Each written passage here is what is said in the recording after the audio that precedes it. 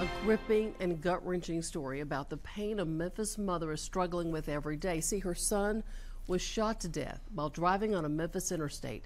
And more than a year later, his case is still unsolved. Yeah, Memphis police say they are doing everything they can to solve the crime. So we look for solutions in another city.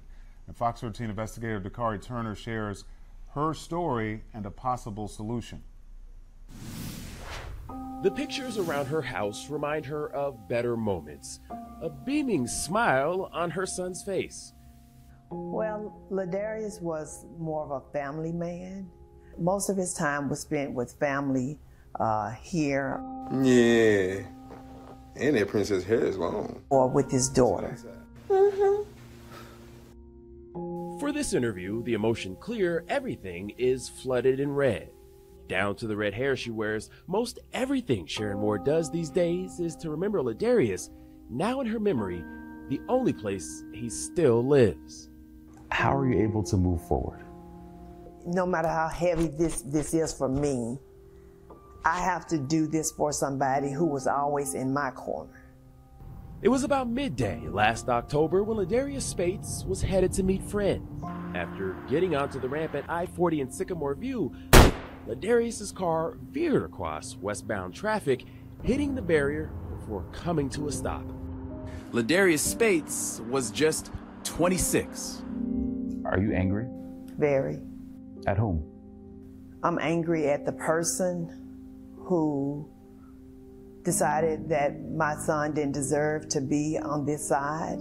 It's a whole lot of frustration with the police and with the questions that I've asked and the answers that I received. Chief of her questions is what she's told by detectives that despite cameras that monitor traffic on Memphis interstates, no camera footage of her son's shooter exists. Check 951, have you made the scene?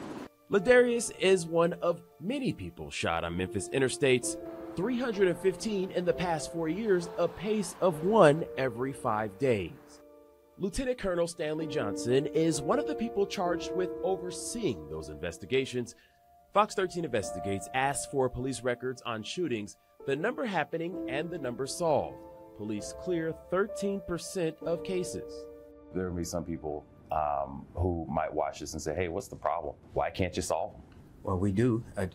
Definitely, it takes citizen involvement and the victim in locating evidence. Fox 13 Investigates wanted to know what is being done to solve shootings in other cities. Expressway shootings are very unique. You know, it's a rolling crime scene. Just up I-55 in Chicago, the state invested $12.5 million in a network of automated license plate reading cameras rolled out last year. Illinois State Police say the rate of shootings solved increased by nearly 30%, 300 of the cameras to be installed in the Chicagoland area by year end. The LPRs give our investigators an absolute place to start their investigation. And I can't see a reason why other jurisdictions wouldn't have those same successes.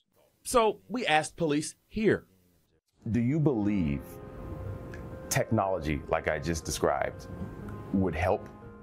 Well, we are using the latest technology available to us, along with the other agencies in the local area. The technology, to my understanding, doesn't have the ability to read license plates. Well, I'll just say the latest technology available. In an effort to protect their investigations, they said their answer would go no further, but have said publicly that a partnership with Highway Patrol, saturating highways to enhance a visible presence, is working. Their numbers show a near 50% drop in occurrences this year over last, but still, the vast majority of cases and the families behind them without what could be justice. Do you think that's something that should be implemented here? Absolutely.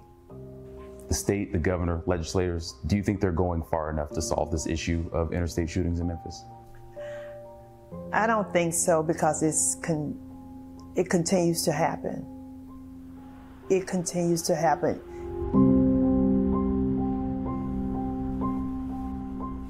Repeated attempts to get Governor Bill Lee and Memphis Mayor Jim Strickland to comment for our story went unanswered. We wanted to ask them if they were examining other ways to help Memphis police increase their case closure rate. We also wanted to know if they've been in contact with legislative leaders about funding any sort of camera program.